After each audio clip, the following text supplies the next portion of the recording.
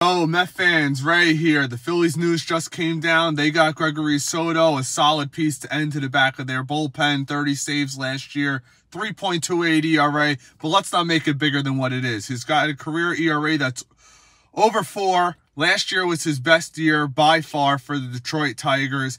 At the end of the day, we all know what this offseason's coming down to. Will the Mets finally land Carlos Correa? And hopefully we're going to get that news within the next couple of days, because just like you, I'm exhausted from all this going on for, 2 weeks now?